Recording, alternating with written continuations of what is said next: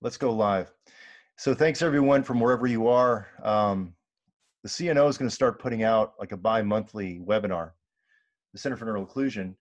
And today we have with us Dr. Marcelo Matos. He's a oral maxillofacial radiologist out of Brazil. He's a CNO board member, and he does some really amazing things that I want people to know about. And, you know, the CNO is all about measuring things. It's all about putting numbers to things. So those of us that practice dental medicine, you know, a lot of times when it comes to bites, we're not real good about putting numbers to things. And we were good scientists back in college. Once we hit the clinic and dental school, I think a lot of us kind of lost our way, and it wasn't our fault. So the whole point of the CNO is to kind of get things back in gear again. And I'm going to share a very short slideshow, and then we're going to have Marcelo come on.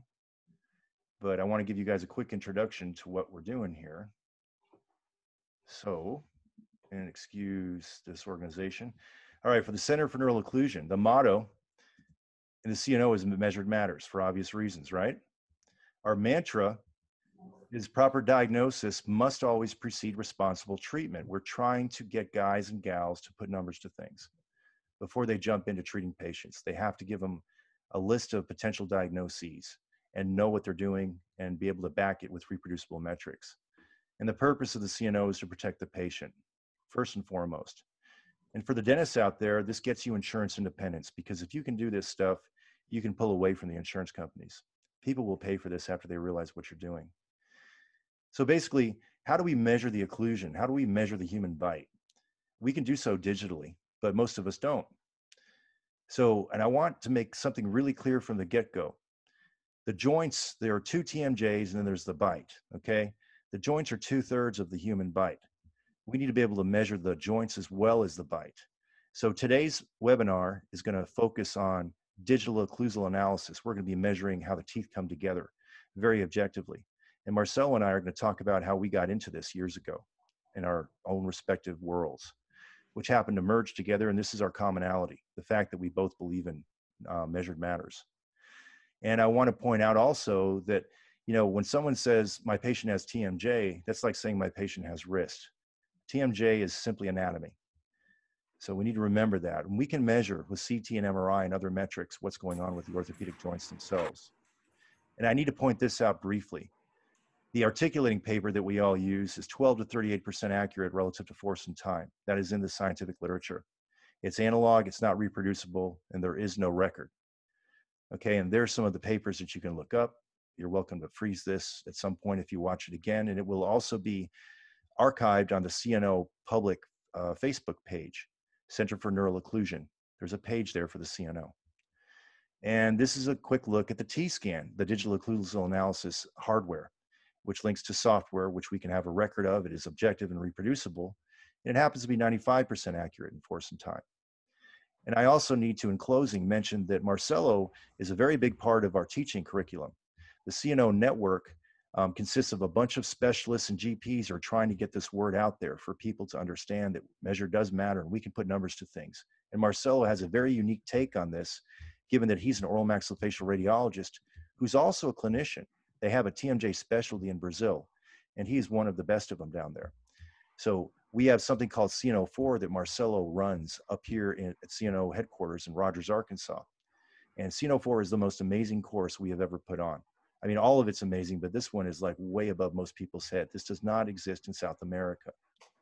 All right, and lastly, I need to mention the CNO Scientific Symposium. For those of you who might be interested in some of this during the COVID time, there's 25 credit hours out there for US docs. And basically there's people like Marcelo, Terry Alford, myself, Dr. Ed Zibovitz, and many, many others. John Radke is in there. 25 credit hours for cheap. It's like $500. And there's an online exam that you all can take. And Marcelo's in that several times. His mentor, Jorge Loretta, is also in the symposium. So this would be a really good idea. And lastly, CNOTMJ.com. That's where you can find the sign up for the symposium or any of the CNO curriculum. And now I would like to take the time to thank you, Marcelo, for being here. And please take it from here, Marcelo. Hello, everybody. It's nice to be here. It's an honor. And thanks, Nick, for the invitation. And we were earlier talking about a little bit about how we got into a T-scan, into measured occlusion. I'm about to tell a little bit about my story, if you allowed me to. But tell a little bit about your story with T-scan, Nick. T-scan. It was probably 2007. I got into CEREC CAD-CAM, and I was really good at it. Jumped into it head first, loved it. I was tired of the labs giving me subjective, prosthetics and contacts being off, occlusion being off. So I started searching for something digital and reproducible, and I ran into T-scan. And along the way, I bumped into Robert Kerstein and others, and I started basically, it changed my practice. And I'm a general dentist, okay? I'm doing bread and butter stuff, everyday things, and I use it to this day. Today, I worked for about half a day, and I used it 3 times. I used it on my normal patient pool, but along the way, I wound up publishing something I thought I would never do. And I'm a busy guy, so it's kind of hard for someone like me to do that. And over the years, it morphed into the CNO. But Marcelo, I heard that you have a much more interesting story. You started when you were a kid. Is that right? Yeah, that's right. Actually, I got involved with T-scan in 1994. And people may try to guess my age there, make the count the years. I was not even a teenager, I think.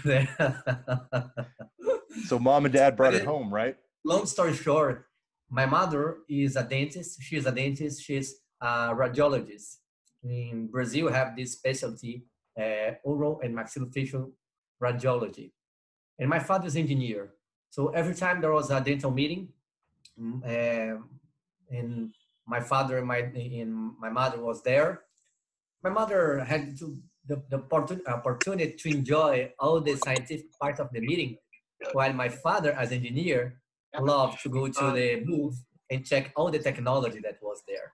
So one time they were in Salt Lake City, and I think this was in 1994, and my father just got his eye on the T-scan. And as an engineer, he found that was fantastic. He was amazed of that technology. So to people there have an idea, he bought that equipment, took it to Brazil, brought it to Brazil, and that was the version that T-scan was a DOS version before we. And I remember playing around with that equipment. And I'm gonna ask people to close their mic. Please, there's a background noise, and if there's, we're gonna have some moment for some questions. Just hit the microphone, open it, and that's it. But anyways, back to the story. So I was playing around with T-scan, and actually there are 2 great passions in my life since little kid: martial arts and TMJ. So I got into college. I went to the dental school. I was always involved with TMJ since day one in the dental school. And I used to go to dental meeting just to listen great names talking about TMJ. So I was always playing with T-scan, and one thing that T-scan is very good at is to show that many theories, when you're gonna measure it, it's a little bit different. For example, I remember day I was in the classroom, and the teacher, the professor, he said, okay, this is a centric occlusion. The centric occlusion is at that time when the teeth during occlusion, the maximum intercuspidation is in the same position as the centric relation. That was what he was saying that time.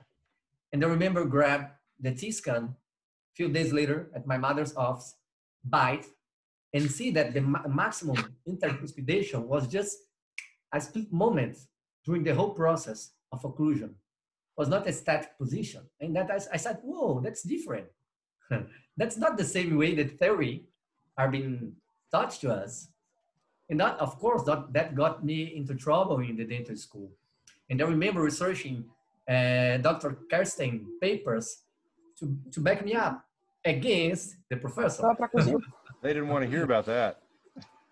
So I remember one of the first papers I had access. That time there was no access online such as PubMed we have now.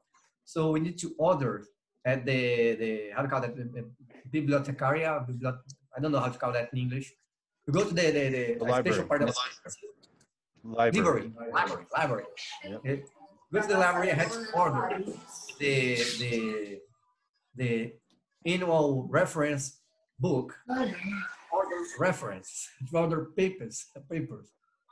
So that was that time, and I remember reading Dr. Kerstein paper about the center of force. That's now a very classical feature of the T-scan, and using that to discuss with my professor there. So that was my beginning with T-scan. Then I graduated, and I knew that T-scan could connect to electromyography unit. And at that time, I was doing a post-graduation in orofacial pain here. And here in Brazil, we have the specialty in orofacial pain and temporomandibular disorder as a specialty, actually, in dentistry. So I had this teacher, this professor, talking about how the muscle pain appear to how the patient refers to the muscle pain or to the articular pain, but they were not measuring. So I remember leaving the class at night. It was a night course, and I decided the other day to buy the EMG, and this was already in 2002. I think it was the end of 2002. I bought the EMG 2003, February 2003. The equipment arrived here in Brazil, and I said, whoa, what do I do with that? So I called BioResearch, and I tried to access the professional called Harold Gelb. Most of you know about him.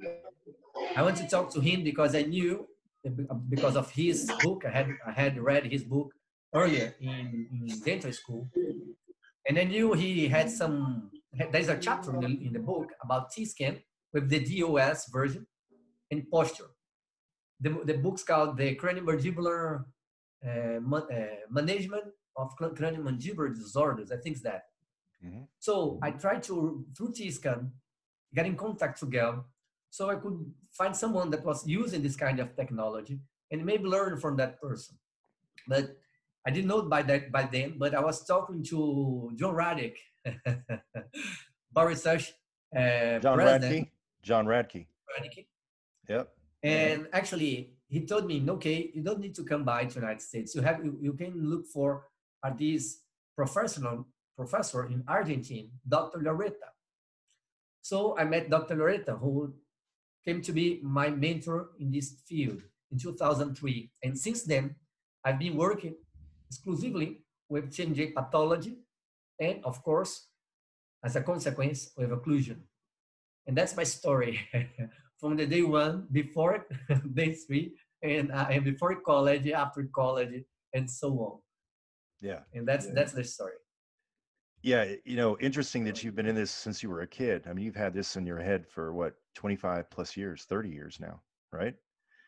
So, this is back when it was new and something different, something that would be on a Popular Science news cover or something. This was, I think the T-scan originated about, 1989, correct? So you were in it like 94, is that right? 1984, the T-scan was built. Okay, well, there you go. See, there's Robert for us. Oh, nice to He'll have correct you us. here, Dr. Kerstein. I didn't mean 1994, my father was in Salt Lake City, and T-scan had a booth there. Oh, okay. Hey, Robert, you want to say something real quick? Well, just that, T-scan began in 1983, 1984. And of course, Marcelo got into it with his parents when it was T-scan 1. So back in the DOS days, right? Dr. Manis, who was the founder of it with the MIT engineers, Rob Podloff and his team, Bobick and Golden, they created the first sensor that measured time and force, and that's what we began to use then. And of course, Marcelo was young compared to me, but he still was interested in it. So that's a really fascinating thing. So just good luck, Marcelo, today. I'm grateful that you're talking about the T-scan with Nick, and I'll now mute myself, okay? A moment that was amazing, 2017 or maybe 2016, no, 2016, I think, in a meeting in BioResearch, I had the opportunity for the first time to meet Dr. Robert Kerstein, and it was an honor. I remember to toast about with him about this story. Remember that, Robert? Yep. I think we were having a dinner or something like that. It was amazing, amazing. You're talking about the dinner where Piper was there and the rest, or? I think it was 2017, if I'm not sure. Yeah, it all blends together. I'm getting old. There's a lot of great. It was when you spoke. It was when Marcelo spoke that we, and everyone was fascinated with the presentation because the joint rehabilitation and the approach to looking at serum in the joints and looking at the breakdown of the condyle biologically and with fluids was a unique approach, and everyone was marveling at it. That's the year that we met, Marcelo. Yes. I think it was 2017, if I'm sure, if I'm correct. Yes. Well, anyways, what is amazing now that your work with T-scan allows us to understand teeth from a different perspective. For a long time, dentistry has looked to the teeth as part of the skeleton that is just out of the body, right? You have all the bone inside, and the only part that's outside is the teeth. But actually, if you think about embryology and evolution, the teeth comes from the ectoderm, and now the skeleton, the bone, come from mesoderm. You know what more comes from ectoderm? The central nervous system, the nerves. All the nerves come from there. So actually, if you think about the way evolution has treated the beginning of the development of jaw and teeth, we end up understanding that the teeth actually is a peripheral nerve ending surrounded by a mineral that we call teeth or tooth. So T-scan allows us to check the bite in the teeth as a sensory organ. It's not just like you're playing with balls and the balls hit each other and change. You know how that, I don't know how to call that name in English. We have the like a baton, and you hit the balls to get into. It's a game. I cannot. Golf.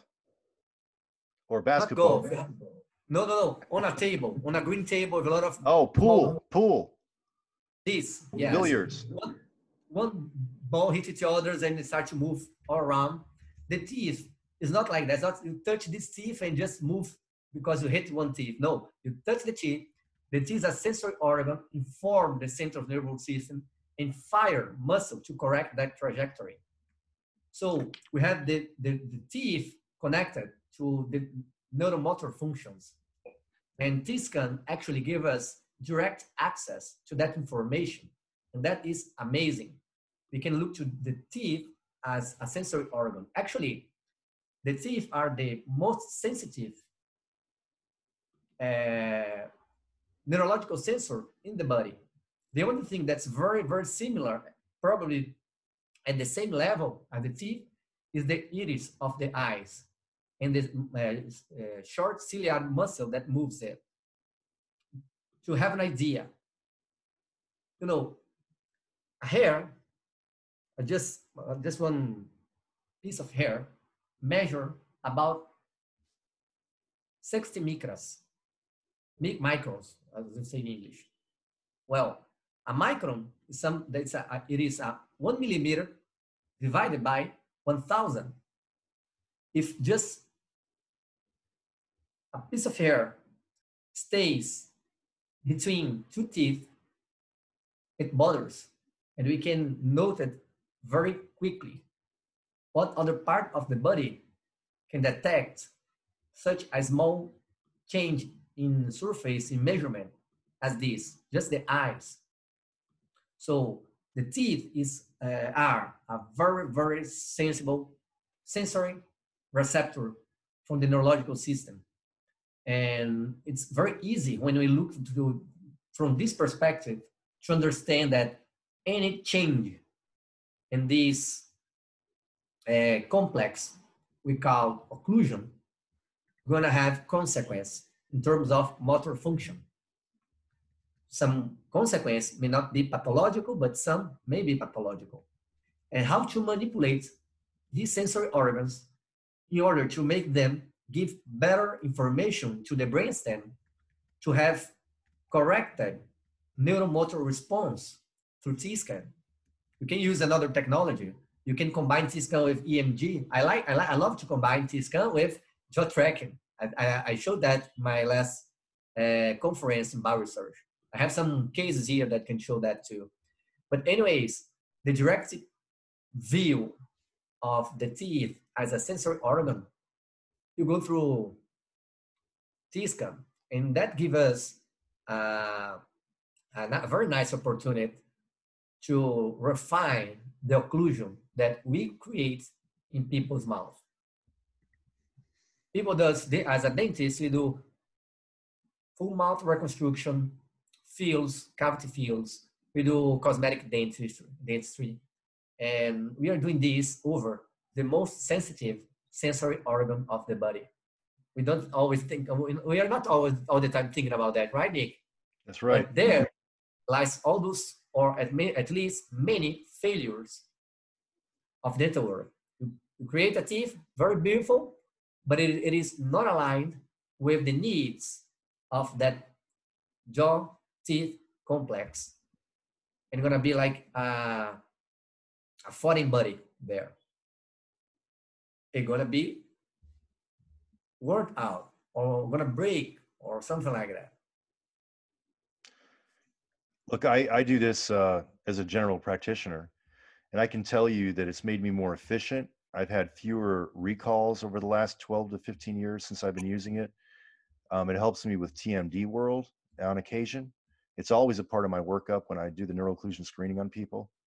You know, it's one of the many tools that we use, including CT and MRI and JVA and EMG and mastication, etc. You know, when you can put numbers to something, you can reproduce it, and you see patterns, and there's research to back it. It changes the way you practice dentistry, and it changes the way the patients perceive you, and it changes your outcomes. Your efficacy is improved. It's the bottom line. I mean, it's the future. It's kind of like using the normal ink ribbon is akin to a typewriter. I would say it's already the future. Word. It is the present. Actually, it's the past, but most people have never. That's true. Yeah. Yeah. Like Robert said a few minutes ago, 1984. I mean, good God, I was in high school then, and I'm old now. You know, so that's many dentists have completed a career in that time frame, and they've never even been introduced to the concept. The bottom line is they just don't know. And that's okay. They weren't aware. But we need to start knocking on some doors and get more and more people aware of these metrics that we can use. And it's not that hard to learn. Yeah, sometimes I see that people are like, not everybody, but many dentists are like trapped in that old fighting paradigm about does occlusion promotes TMD or not. And I think that's the wrong way to see it. Recently, we had some paper published saying that occlusion relation to TMD was over. And then I published it with Radic, Bayswater published also, and other dentists published, showing that this kind of idea is actually inaccurate. It's incorrect. Why? Because they are both connected to each other through the neurological nervous system and from an orthopedic point of view. So, bottom line, if you have something going on in the TMJ, let's say you got a punch you got punched in the chin. Who has ever been punched to the chin? I have been sometimes doing martial arts practice, and let's say the impact was not strong enough to have a fracture there, but strong enough to get some inflammation there. What happens? You just after that, you gotta bite a little bit off. You can't close the same way you could close before, because simply when you try to close and the condyle try to go further into the fossa, now it finds inflamed tissue that limits the amount of distance that the condyle may travel in and backwards to the inner part of the fossa, and it makes you bite a little bit off. Well, thinking about, okay, in a case like that, after inflammation get resolved, you have your bite back. But thinking about some people that has disc displaced, joint degeneration, and so on, this change in the orthopedic position of the jaw gonna change the occlusion. And if someone has, for example, an autoimmune temporomandibular arthropathy, maybe this changing gonna stay happening over time, and depending on velocity, you'll never have a stable occlusion. That's where understand from pathological point of view, in terms of temporomandibular pathology, helps you select which patient treats the occlusion and which patient you should not treat the occlusion as in first place. Maybe you have to stabilize the joint first, then work on occlusion. But the opposite is also true. Sometimes we manipulate the occlusion of the patient, thinking about a person who has ON4, right? Implants, prosthodontics, but the position that the dentist elects to rehab that patient maybe is not aligned with the needs of the joint and the muscle. Sometimes the patient is almost flat on the dental chair, looking to the ceiling. The mandible is too much backwards, and the dentist is manipulating the position. And sometimes, whoa, say, Dr. Kerstein, want to say something? Say it. Oh, okay. So, anytime we as a dentist manipulate the occlusion, we may promote a position that from a biomechanical and a neurological point of view is not that good for that person. And technology such as T-scan helps us better manage this case. With T-scan, you can, for example, correct the COF trajectory. You see that the occlusion is starting at a certain point, let's say the right back teeth, and then going to the frontal, to the incisor, then back to the same side back teeth, and then to the left. Okay, this is not a good way to close. Why? Because all these sensory organs called teeth gonna be telling these messages to the brainstem that gonna fire, for example, temporalis in different moments just to get the mouth closed. In the long run, the patient starts to have problems with the temporalis tendon, temporalis tendonitis, muscle pain, and so on. So every time we manipulate sensors, we have to use the correct tools to measure it. Does that make sense to you, Nick? Of course it does. Yeah, and the electromyography lets us do that. So the research is there. I mean, it's just a matter of getting it out there, and that's the whole point. That's why we're putting things like this out there. We want other people to start thinking about this and starting to realize that it's not this esoteric thing that they can't use in practice. I'm a GP. I have a very, very busy practice. I am not insurance-based. I am fee-for-service. And one of the main reasons I can do that in the United States of America is because I set myself apart with becoming more or less an expert at bites. We say it all the time, teeth, gums, and bites. Dentists need to be experts at all three things. If we're not measuring objectively, we are not experts at bites. And that, like you said, that includes both joints and the teeth, the occlusion itself. So 2/3 of the bite are the orthopedic TMJs, but that other third is extremely important too. You have to be able to measure all 3 points.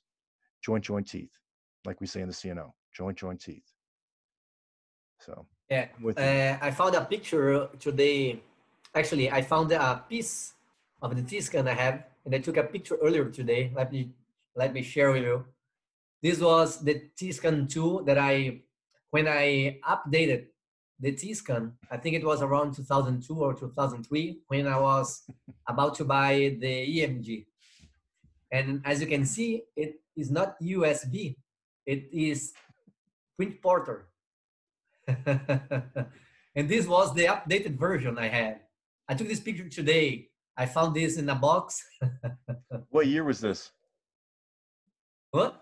When you acquired this handle, what year was that? This handle was probably around 2002 or 2003, something like that, when we upgraded the T-scan unit we had.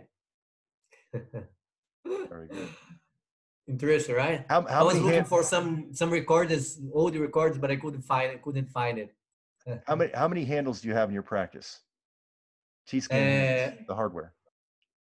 These two. I have 4. But right now, last year, my T-scan broke, and I didn't have repair right now. So since I was thinking about get one, the beginning of this year, then came the pandemic and all shut down. Yeah. But my two handles are now broken. Oh man. Better send those in. Something are gonna be solved. Yeah. By the end of this craziness we are living. Well, I have a Novus and I have 3 of the Evo handles, so I have 4 total, and they all get used every day. So Perfect. yeah, we say probably 20 or so patients on a daily basis. There's times where we'll even use the T-scan in hygiene.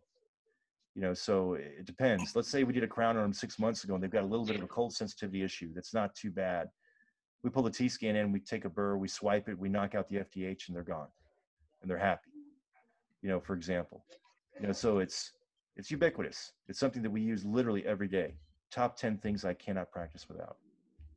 For sure.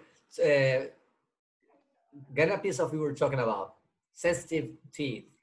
Yeah, the allodynia. How amazing is when you adjust or refine the occlusion, and when you have the proper distribution of force, and from a neurological point of view, a nice messaging from the occlusion to the brainstem. What happens just after that? The patient that is code sensitive is no code sensitive anymore, right? Or much less. And we are back to the idea, teeth as a sensory organ. Mm-hmm. And it goes further than that, because as a sensory organs, it has an impact on the head position. The same way as the eye, and the same way as the labyrinth, the vestibular system, but at different intensity, of course. And that puts the jaw in the middle of the balance control, something that has to do actually together with all these with the upper airway. Why? Because as primates, we became over 2 feet. So we bend the airway, and the airway started to be trapped between the tongue, the space given by the jaw, which is profoundly influenced by the status of the TMJ. For example, if you have a TMJ that was damaged early in life, we have a growth center that is compromised, so that mandible is going to be smaller. If everybody who is following us here and want to understand a little bit more about this, go to the CNO symposium. I have 2 conferences there. One talking about open bites in class 2, I think. And you're going to see how many cases of class 2 skeletal pattern actually are patient, not class 2 because their father or mother was class 2, but class 2 because they has a TMJ pathology or a TMJ damage that prevent that mandible to grow. Yeah. The collateral effect of that, besides the possibility of pain and headache and all that, is that you have less space for the tongue and the airway going to be trapped between the tongue and the spine. And we're going to try to survive breathing through that. And if we're going to change the position of the head to respect the airflow. And the teeth going to be part of the sensory organs that going to give information to the brainstem how to manage that position. And we're going to have TMJ, teeth, and airway impacting the posture, the way we stay straight against gravity. And that is simply amazing because we know where the teeth start, but we do not know where it ends. This is something that Dr. Garreta, my mentor, says all the time. The other thing is that, think about something. We are monkeys. We are primates, evolved from the same primates that the monkeys evolved. At a certain point in time, we split, we had a split, and then we took another direction, right? Okay. How does occlusion works in these other mammals? We don't think much about that, right? But behind this question, there's something that we were talking this week in the CNO page on Facebook. And that was about worm teeth. When consider the damaged teeth like bruxism, pathological or not? Right, Nick? Yep. Is it pathology? Is it wear? Is it normal? You know, Normal anthropology. Yeah. No, for a long, bruxism was considered something pathological, but I think the first time I heard that bruxism could be something connected to protection behavior of our body, I think was in 2009, maybe, when I listened to Dr. Alan Moses, who works a lot with upper airways, and he could record in a case, a situation. I don't recall perfectly how was the case, but the bottom line was, he was saying maybe this patient is bruxing, trying to put the mandible forward to breathe. Maybe bruxism is an attempt to the body to help the patient breathe. And you know what? Later, some paper that was dealing with oral applies for bruxism end up documenting that those splints from bruxism was making sleep apnea worse and quality of sleep worse. That means the dentist was trying to avoid the teeth damage through the splint, but was getting the sleep apnea worse, which is much worse. They have bad teeth. Yeah. Because sleep apnea is connected to all kind of bad stuff one can imagine. So the bottom line is why that happens. And there's something that Dr. Garreta likes to say, we are no longer Homo sapiens. We are more like Homo urbanus, living in cities. If you go to a museum, such like British Natural History Museum, and look for the old-time human beings, you're gonna see that most of the time, there's no cuspids. It's all flat. Around 30 years old, all flat. So, I leave here a question. Was the teeth supposed to last a lifetime, or was the lifetime that lasts why there were teeth? Yeah. You don't think too much about that, right? But from an evolutionary perspective, you are putting hard structure, the enamel, against each other. You do expect to wear that thing. So, how nature deal with that? Let me share something with you. Then there's the argument that the teeth do not occlude, right? Yeah, but let's think about something. When occlusion appeared in evolution, Because when we are chewing, and that I posted in the CNO page, can you all see that? Yep. This is a chewing analysis. And these, the green line are the vertical movement of each striking of the chewing motion. The red one is anterior, posterior, and the yellow one is right and left movement. So we have 16 strikes against the almond. But as you can see, the teeth are getting together basically here. Among 16 cycles, there is no teeth contact. Even here, the teeth actually are not completely in contact to each other because the occlusal threshold is 0.3 millimeters. You know what? There is some piece of food between the teeth. So how these teeth are worn out, that's how to pronounce it? Yes. Well, how are they worn out? Or not? If they're not touching, at least doing chewing. Well, from this evolutionary point of view, we have actually most of the basic occlusion concepts do not come from dentistry, but from anthropology.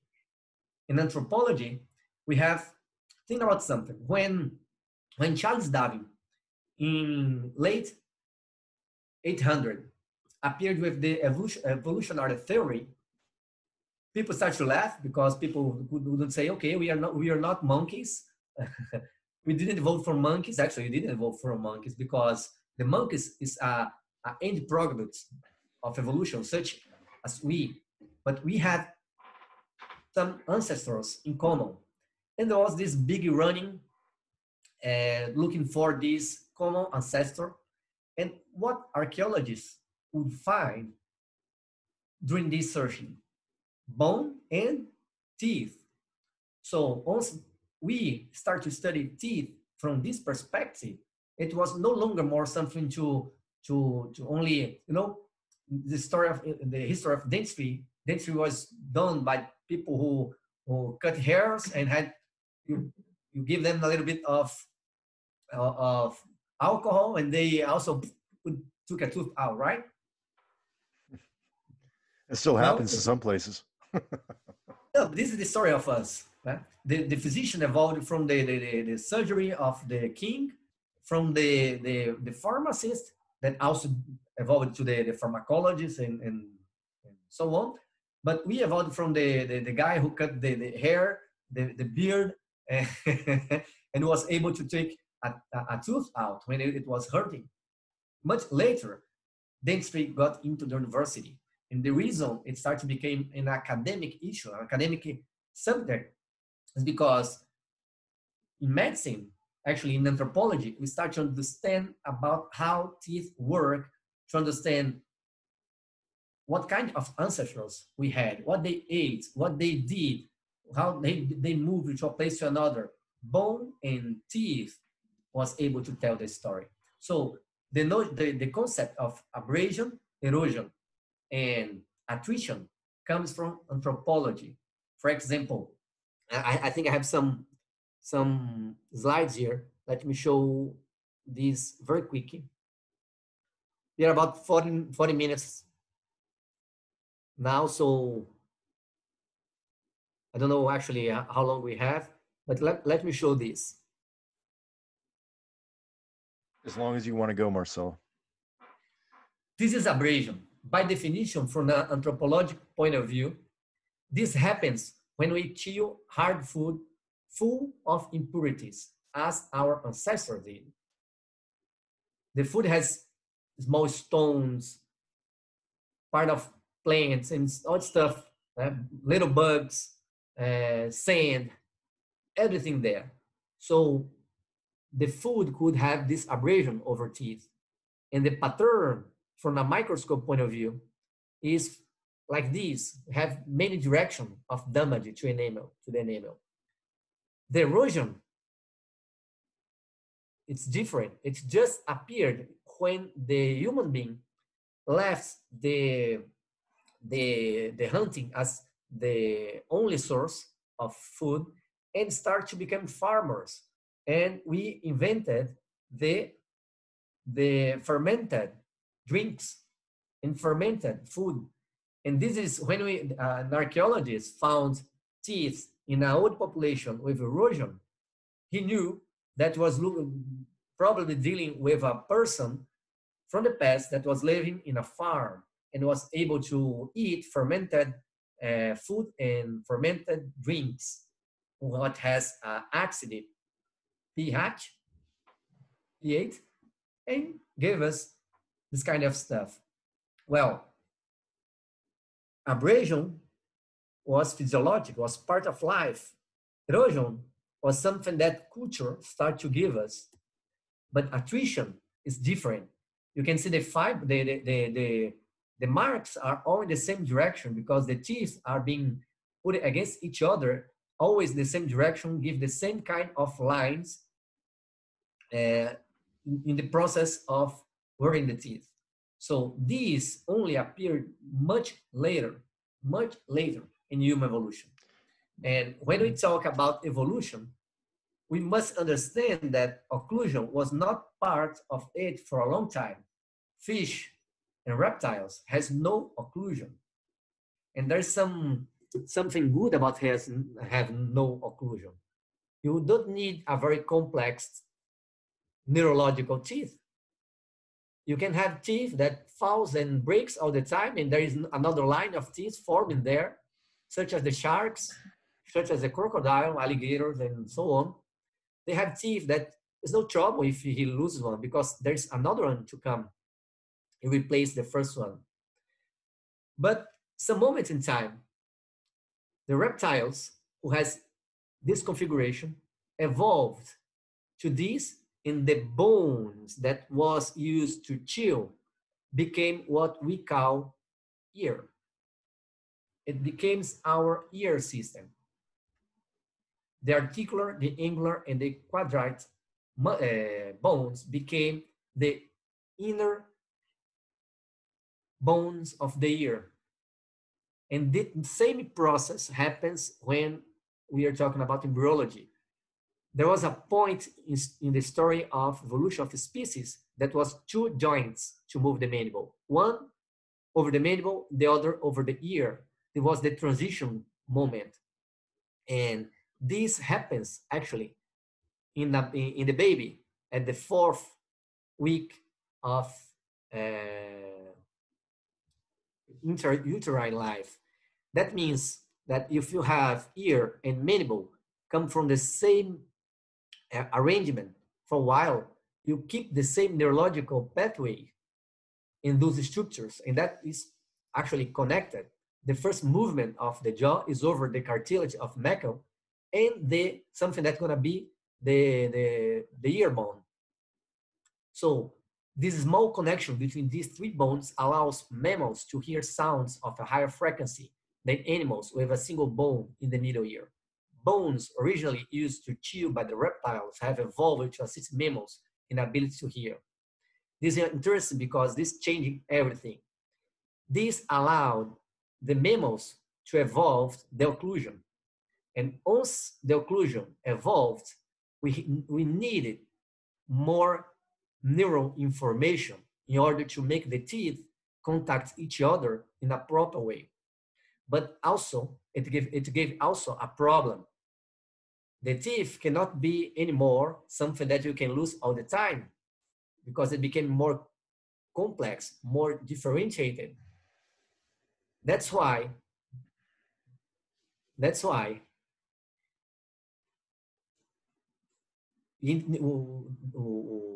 I'll go back here. That's why you need to understand that many times we see this, right? A bruxism. Marcelo, your screen is not displayed. If you're trying to display the screen, you like when you were talking about the erosion, abrasion. Oh, so I showed something that was missed. Let me go back. Yeah, go back to that so that we all can see, please.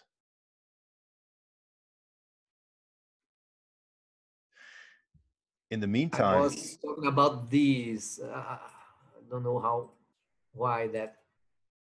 Did you saw that? No, we did not. That was when I'm talking about there was no occlusion in the past. Right. Occlusion was much later. Actually, occlusion Occlusion is something that was possible only after only after jaw and ear became apart. So sharks, like many fish, crocodiles, like many reptiles, can replace teeth very easily. The teeth is not so complex as in mammals. No, we got all that. Just show us the images if you would, real briefly, so you don't, you know. These were the images. Yeah, there you go. The same bones that are used to chew evolved for a while with double jaw joints, and later it became the ear bones here. Yeah. And we replaced the first articulation to a second articulation. And during embryology, we have the same process. The first movement of the jaw in the 4th week is between the inner ear and the macular cartilage. Mm-hmm.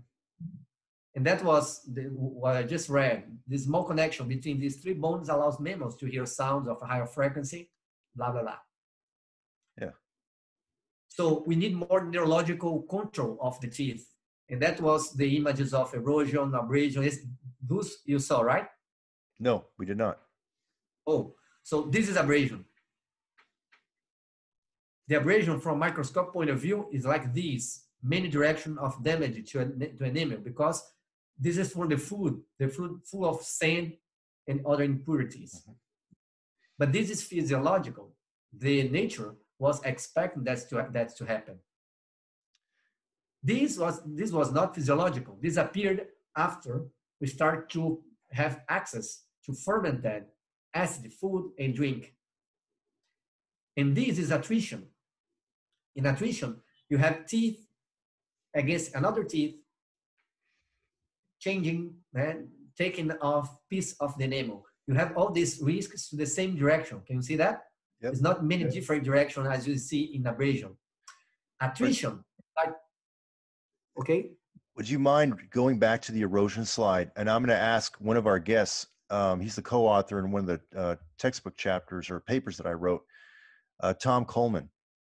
Hey, Tom. Just want something before this in case just for illustration, right? Yep. Actually, this kind of erosion comes from throw up, from the stomach. It's not erosion from the acid. Right. Just real briefly, Tom, do you have audio? Yes. Can you hear me? Yep. Why don't you tell us real quick? You and I have talks about this. Give us about 2 minutes on your take on erosion and all that. Sure. Erosion is a physical mechanism, such as beach erosion. I would rather, it's a frictional mechanism. I would rather term this as biocorrosion, which is defined, has been defined in a 2012 paper as a chemical, biochemical, electrochemical, or protease action upon teeth.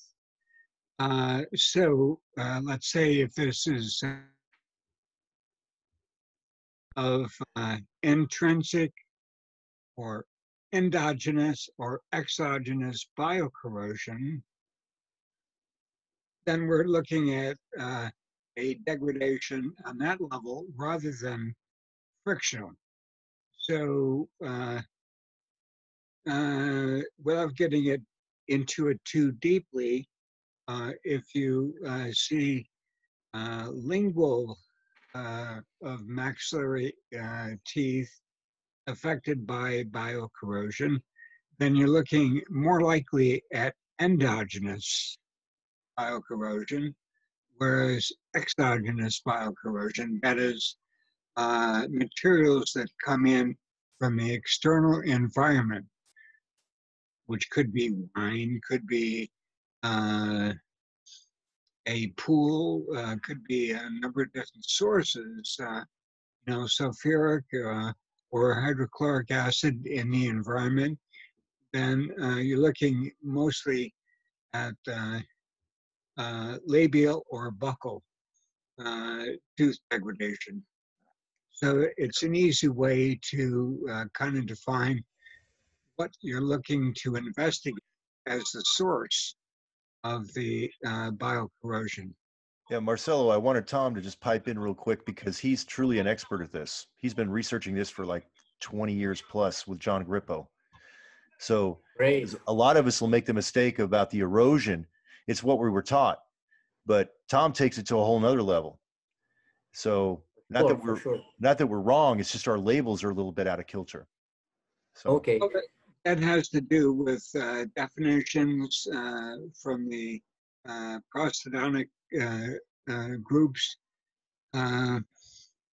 If you look at meteorology versus dentistry, the terms of erosion should be the same, but they're not.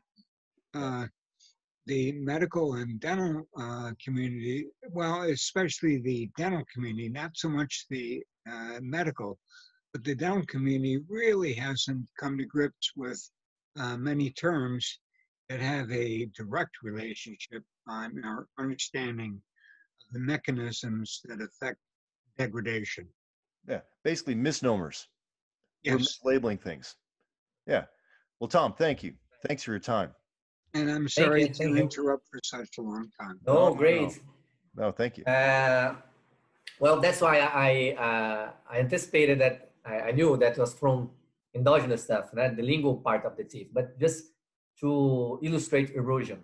Anyway, from an evolutionary point of view, erosion was not very common in hunters-gatherer ancestors. You could see more abrasion and erosion and attrition, much less occurrence. The prevalence is much less, better say. So this is attrition. This is what happens when you have teeth against teeth, tooth against tooth, frequently.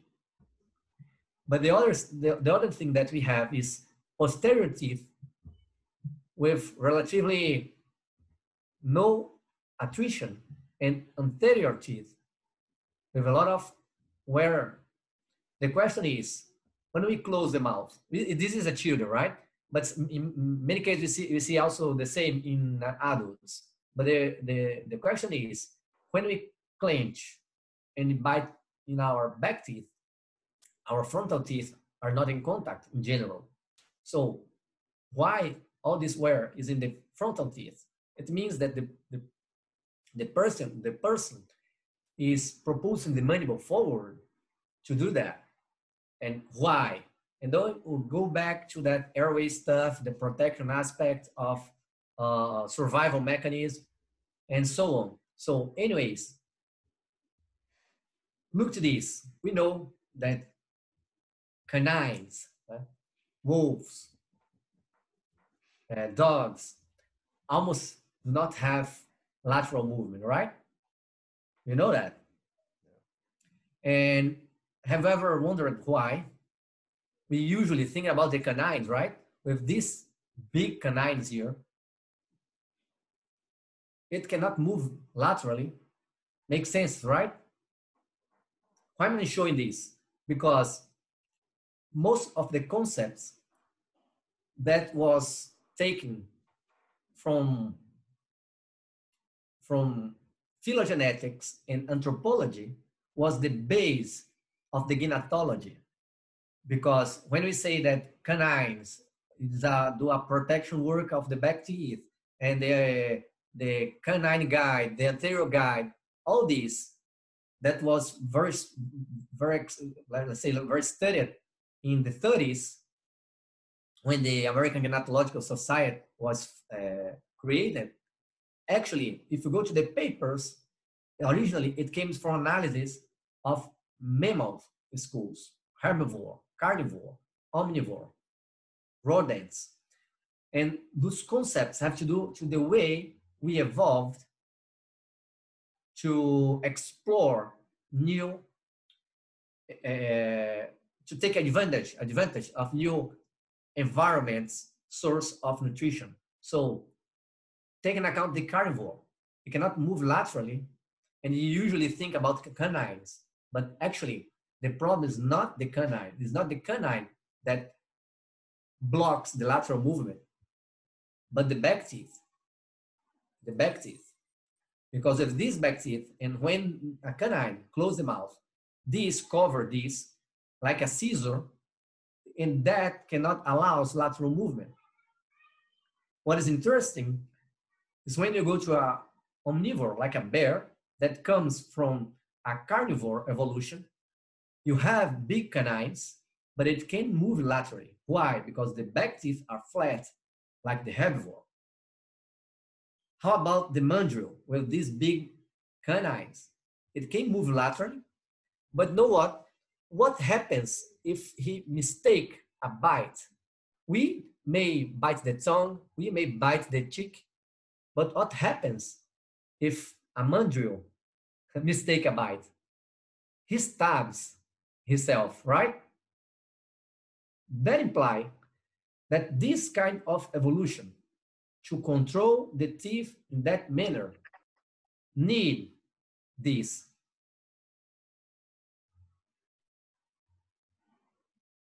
Some specimen kept canine developed like carnivore and molars flattened like that of herbivores, which requires great neuromotor control, favoring the development of brain capacity to explore new sources of food and new environments with the improvement of communication and group work. But we follow beyond that, and we just smashed our faces against our school, creating a very complex problem to the airways. The airways start to be trapped between these two structures. And that's where all this technology jumps in, because it allows us to understand all these phenomena and control it in a clinical environment. And look at think about something. To a monkey like that, to move laterally the mandible from a proprioceptive point of view, it must know perfectly where these teeth are located. If he starts to close the mouth quickly and these just hit these in an uncontrolled manner, it's going to be a trouble for this animal. So the neuromotor evolution to control that required a much evolved brainstem and later the cortex. And these make teeth extremely connected to brain evolution. And that's very interesting because there is this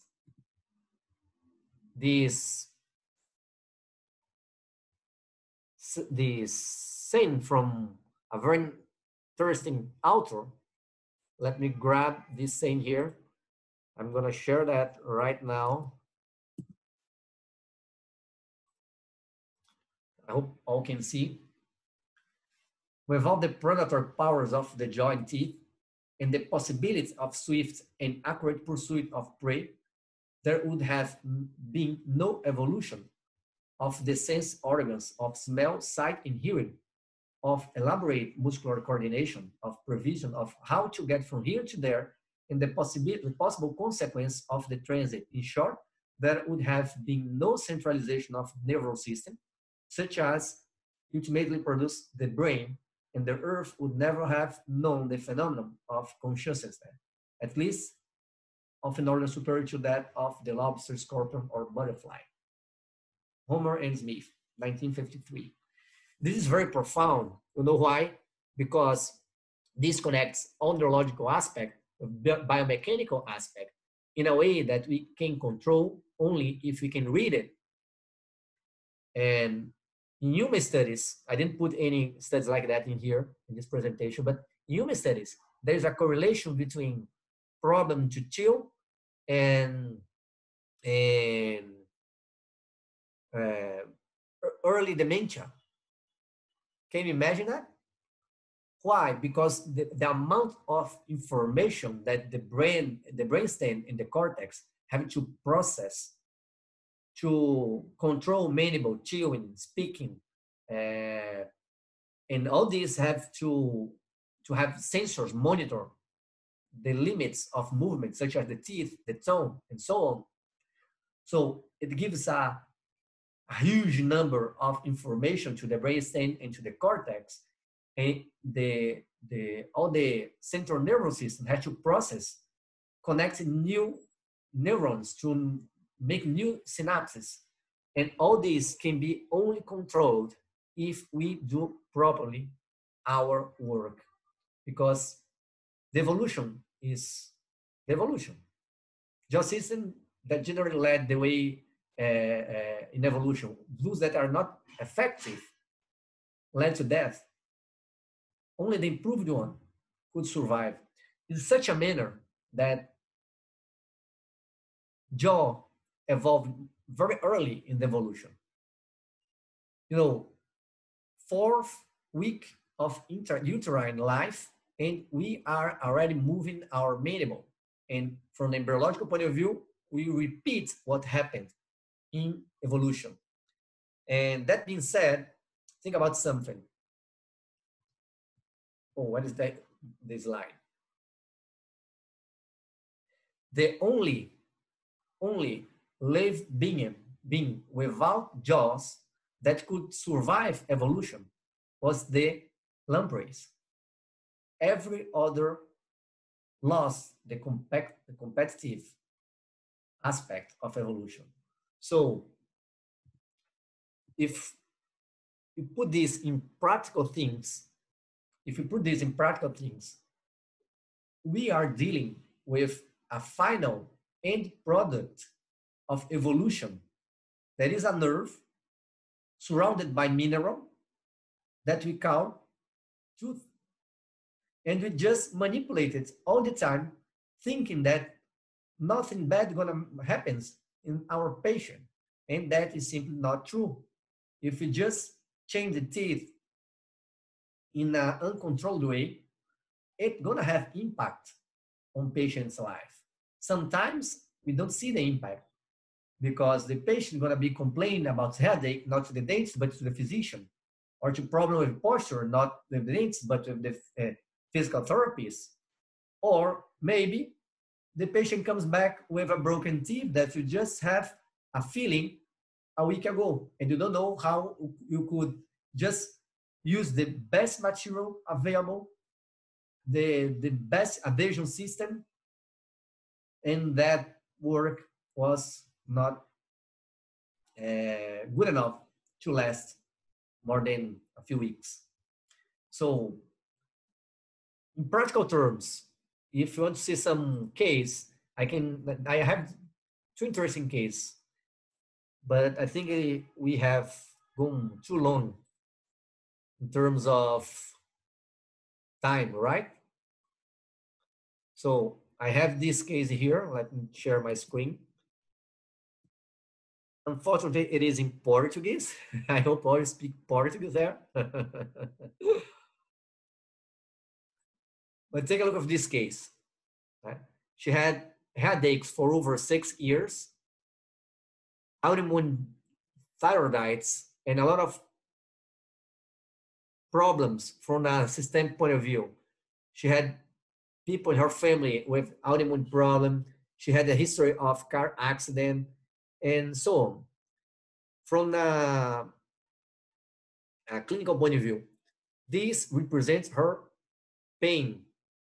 In a scale that the higher number would be 100, she is almost 80% in pain in this column at the left. And this is spontaneous pain. Well, that was her occlusion condition. That was her TMJ condition. And this is a deformed condyle. Dr. Loretta and Dr. Esteban Barrientos has a series of publications about the morphology of condyle and how this growing axis of the condyle changes because of trauma, and how this changes the direction of growing, and of course, change the orthopedic position of the mandible, muscle activity, and so on. So this was her TMJ condition. But what I want to show to you is that I started her treatment.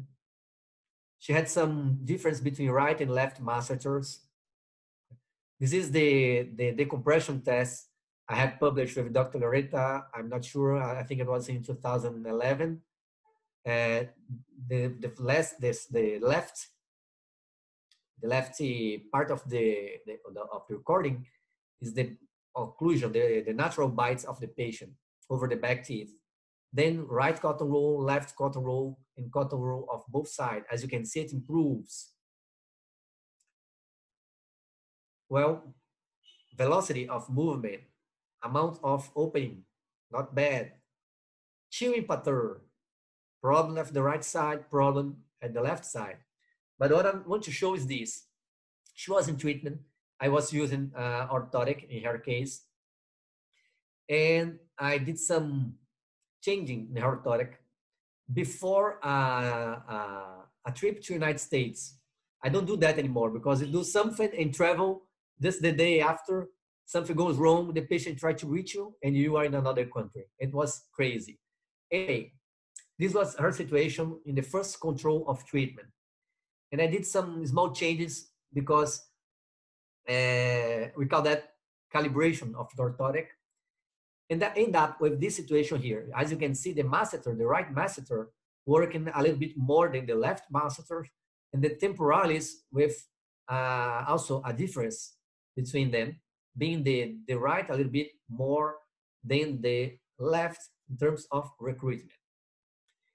This was her initial imaging I had, and this was, oh, sorry, the left one, the initial, the MRI, and this was a computed tomograph, not cone beam tomograph. Remember when I talked about 1994 when my father bought the T-scan? He bought the T-scan and the CONCAT,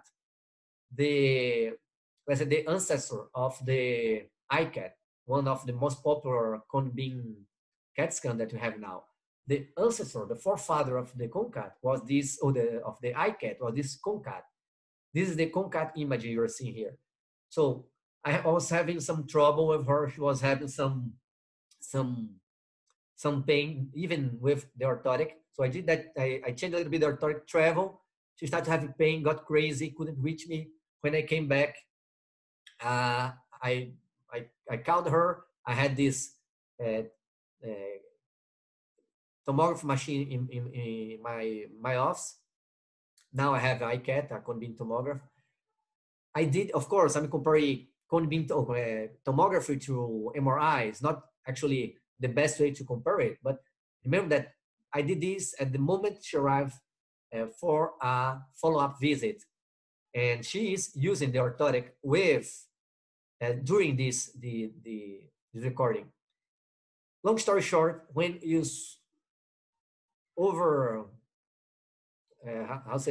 superimpose this imaging, you end up seeing that at the left side, even with the orthotic, there's a little bit shifted to the posterior aspect. Also, we could see this in this study here. This is a deprogrammation study. The patient is pulsed by TENS and connected it with a jaw tracking machine. I can see the rest position in the frontal view and the pathway to closure. At the left second, just 1 millimeter to occlusion, there is a shift to the left. The same thing we see here. Compared to the initial situation, with the orthotic, I could have the condyle a little bit more downwards, decompressed, but a little bit backwards at the left side, something that I didn't want to happen. But when I measured, hair occlusion was, from an orthopedic point of view, to the left to where it should be. It should be here and was basically 0.5 millimeter to the left, 0.5 millimeter to the left. So I grabbed the orthotic, did some adjustment with T-scan, and did this EMG recording immediately after the adjustment. 63, 63, 57, or 50, 57, 57. Imagine that. 0.5 millimeter that I found that in the T-scan that was problematic. What is the T-scan? Oh, I don't know what happened to the slide of the T-scan. It was supposed to be here. Anyways, I was with this T-scan. I made her buy the T-scan, found the point, 0.5 millimeters, under orthotic, adjusted, went back, give the orthotic back to her mouth, back to EMG, and that was the balance you saw.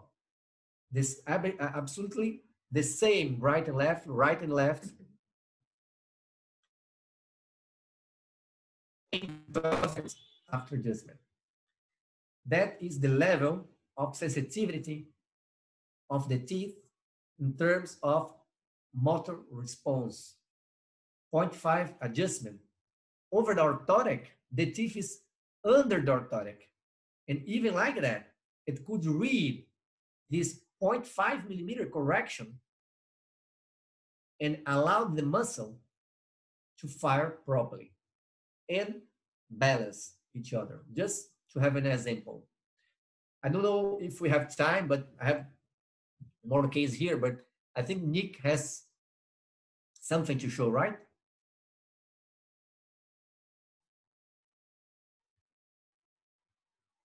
Nick? Oh, try me now. You got me now? Yes, yes. Sorry, was this in centric closure when you made those adjustments, or was it an excursive? Just let's not use centric in that moment. Just bite as the patient usually bites over her back. And that's their habitual closure. So this was. I have this. I'm gonna look for. I don't know why it was not in the slides. Let me see if I have this apart. Oh, I do have, but it's a mess.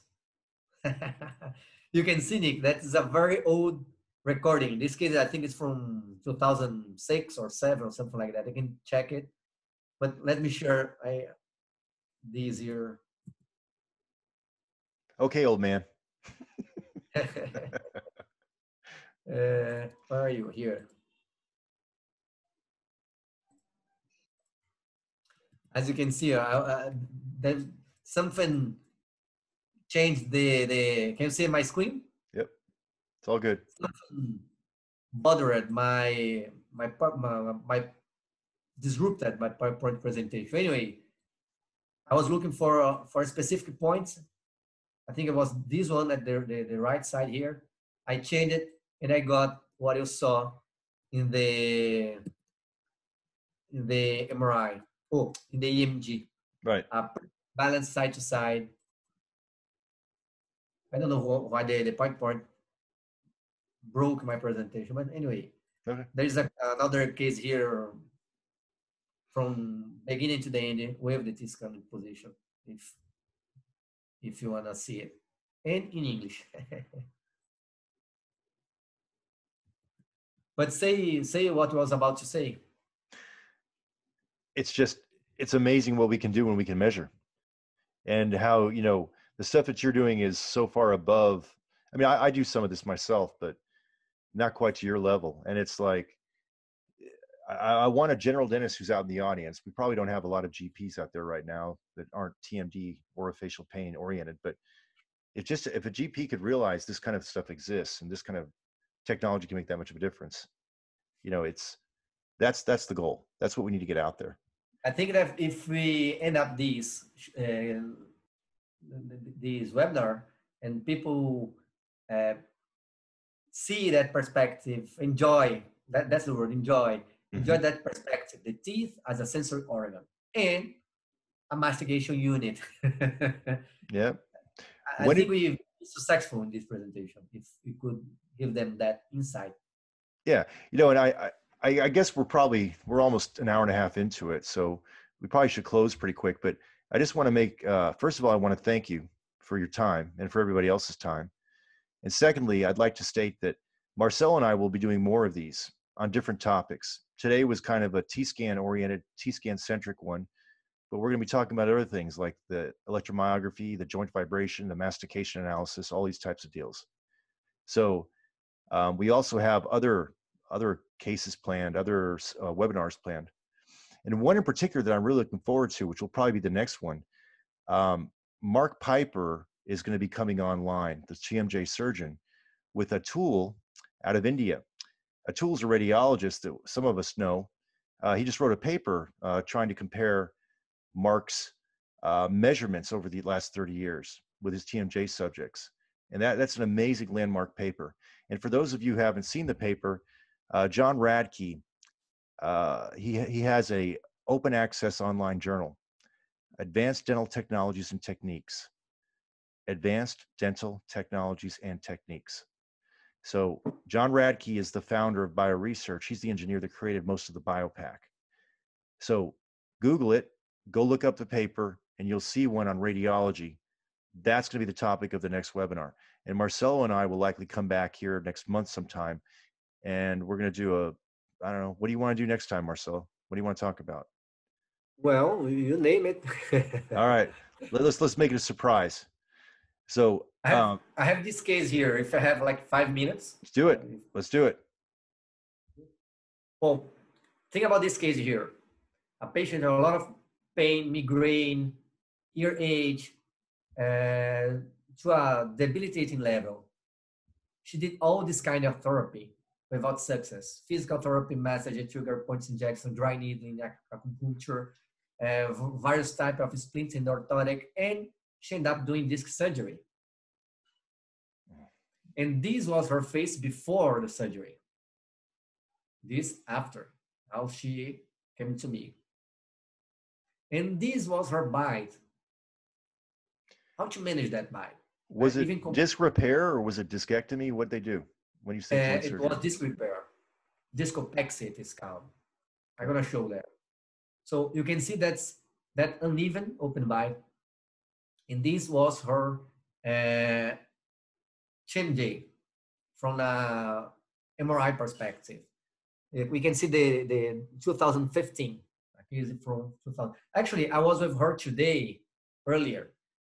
She's from the other side of Brazil. She travels about 6 hours by plane to come to here. A flying patient, like you say it in English, right?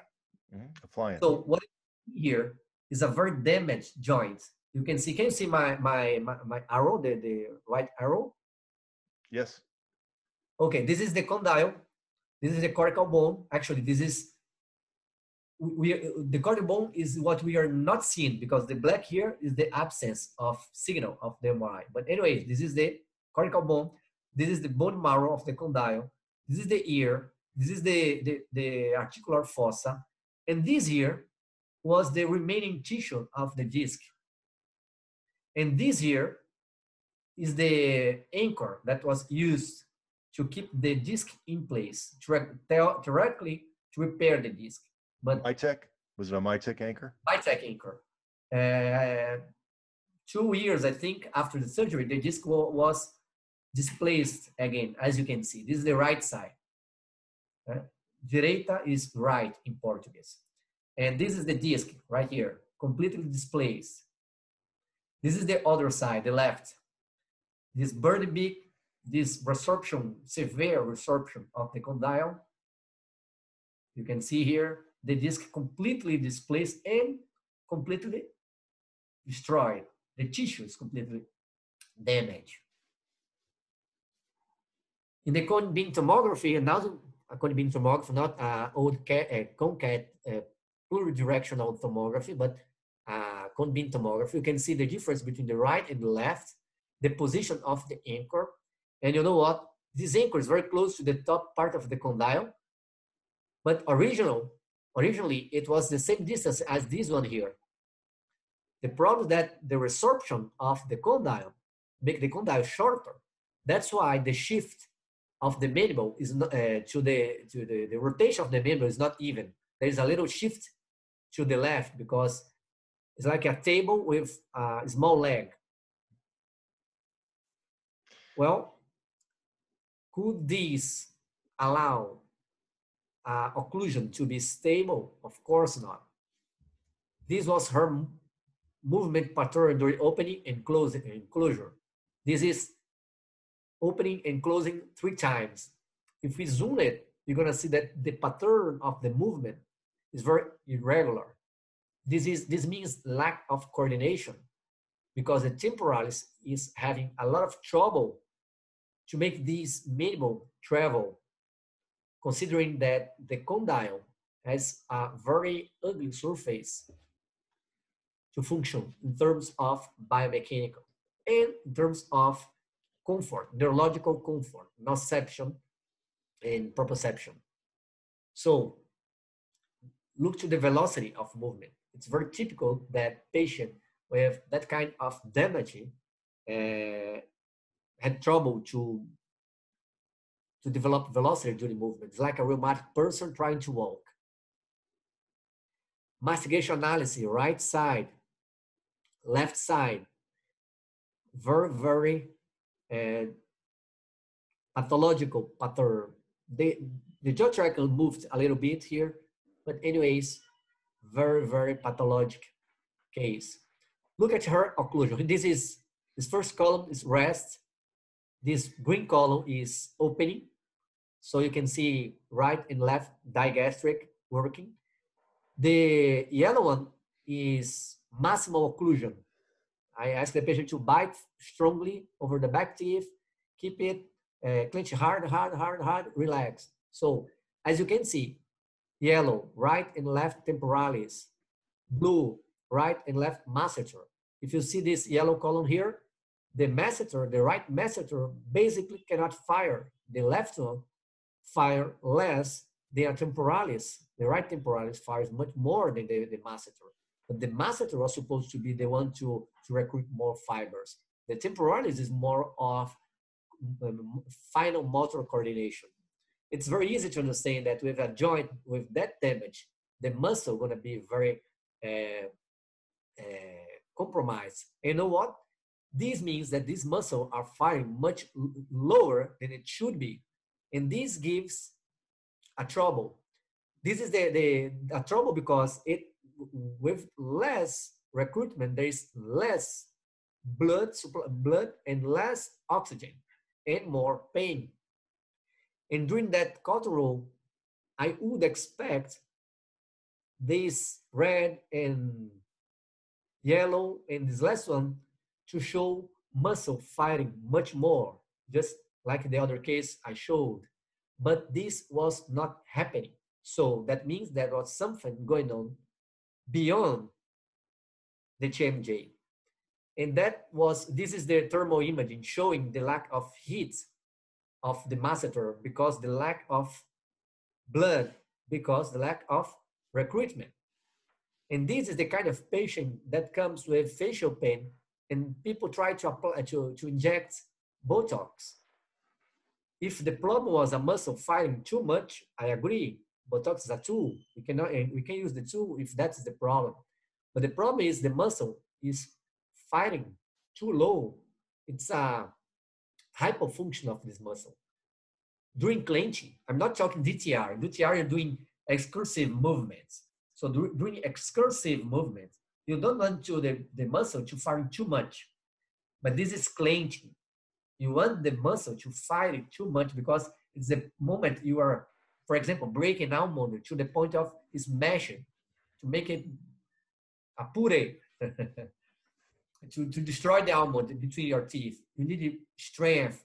Strength needs muscle recruitment, and her muscle can't recruit, cannot have a nice blood flow, gonna have hypoxia, gonna make trigger points, and gonna any treatment that try to control this without address the proper source of the problem, the joint in this case, and something that's going on that's making the muscle even more unable to recruit, and that was beyond the TMJ.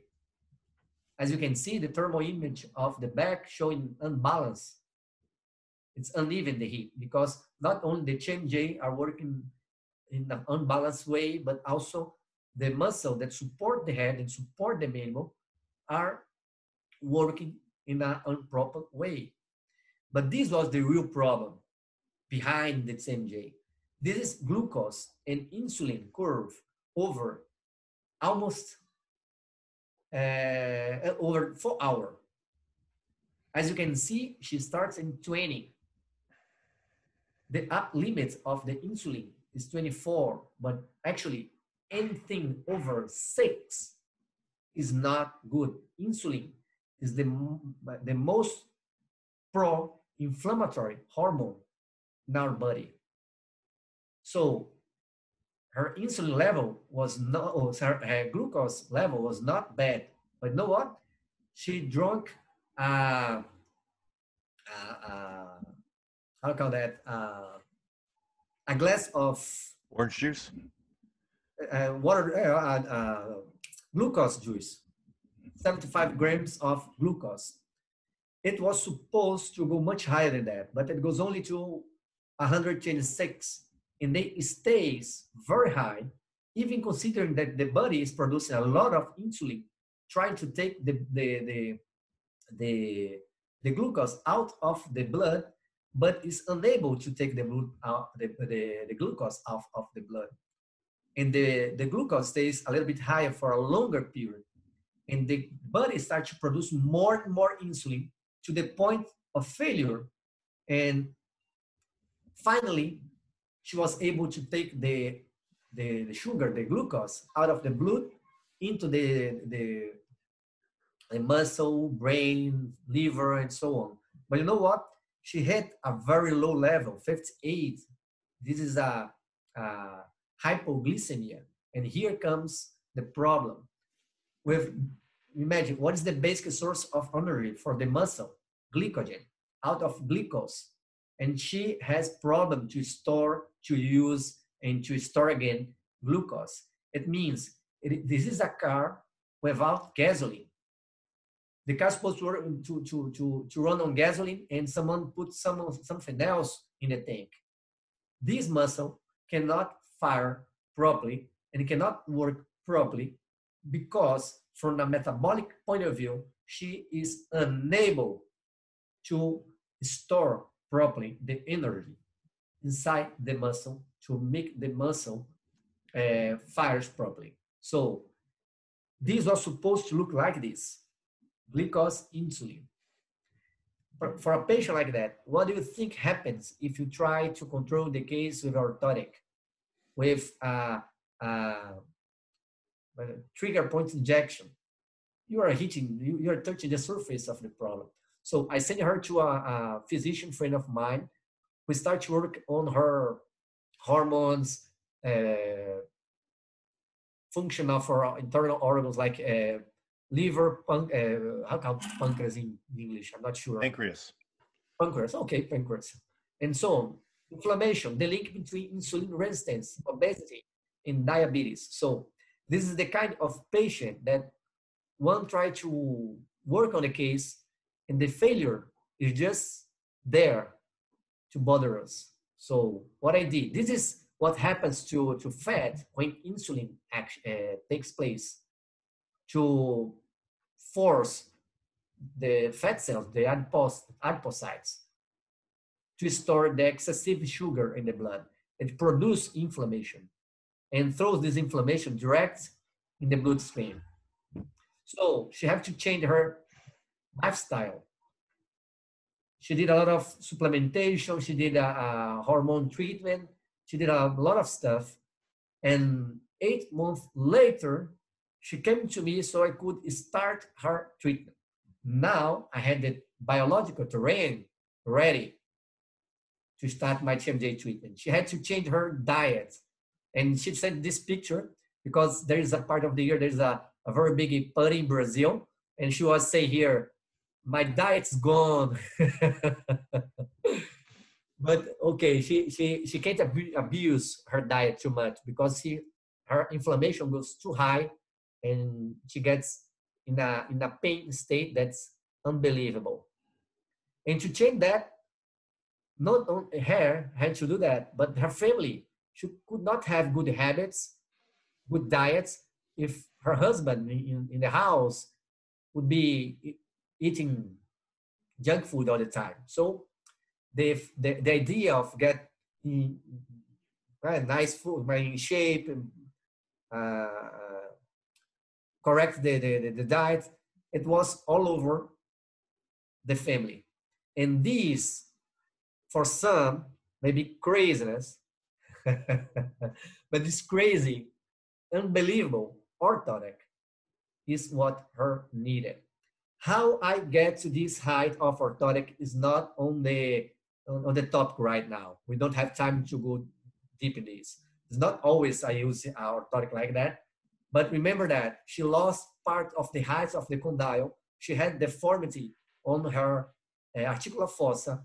She had the loss of the height of the disc, because the disc is no longer between the condyle and the fossa and the eminence, and she had that open bite. So you put all this together, and you have a very incredible orthopedic problem in terms of loss of vertical dimension. But take a look what happened to her muscle on correct diet and the vertical dimension. Actually, three-dimensional dimension. The muscle are now fighting much, much better. 68. Here, I think was something like 19 or something like that. 78, 59, 130, 103. Of course, I would prefer the masseters to fire a little bit more than temporalis, but man, compared to where it was. Yeah. She had a destroyed joint. This is that test again, so you can see that could improve a little bit here. 70, 72, 81, and so on. She was improving. See the velocity. See the pattern of the movement. There are problems in this reading here, but much better than the beginning. If you zoom the graphic, the graph, you're gonna see that the pattern of the movement is no more like it was before, with all those jerky movements trying to get to occlusion. But you know what? This zoomed view, we can see that she was occluding in different points. And this gonna give some trouble to her temporalis to correct that. And so she started to have more pain and more gritting on her orthotic. She was gritting over her orthotic. So I grabbed my T-scan, my OD unit, combined with EMG, you can see the temporalis firing more. I suppressed some of the other contacts through the configuration. And I found those contact points that I need to refine. Fine occlusion adjustment. And I did it. It got better, not perfect, but much better. And look to the points of occlusion. Now almost perfect. Yeah, very small point. That means that the mandible closes and just close. Don't need to adjust many times during closure. Compared to that, close here, here, here, in a very big area from a sagittal view, in a big area in a frontal view, and after that, very small, less temporalis work, much better chewing cycle. Still with a problem. Sorry, there's some environment noise here right now. A lot of trouble here, but much less than the beginning. And that impacts her balance too. She's over a platform. This is initial, and these are control. The right one is the control one. As you can see, remember the thermal image, she was contracting the right side of the back in a different pattern of the left side. And this reflects on the loads over her feet and much better controlled here.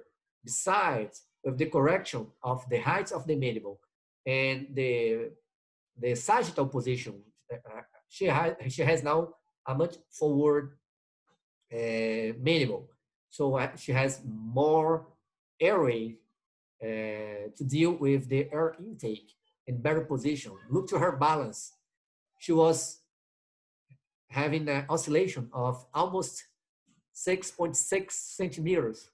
And then after it, 0.8 centimeters, 0.8 from 6 to 0.8. The graph here seems big, but it's not in proportion to the other. It just fits the screen. As you can see over her feet. And this is the distance she travels. Almost, if she finds a direct flight, it would be 5 hours and a half to get from the Amazon forest to Salvador, my city. She is in a city called Porto Velho. And that she happy and well. In a case like this, we don't expect too much of recovery of the joint, just stabilization so we can work on occlusion. Now she's stable enough to work on occlusion from a cosmetic point of view.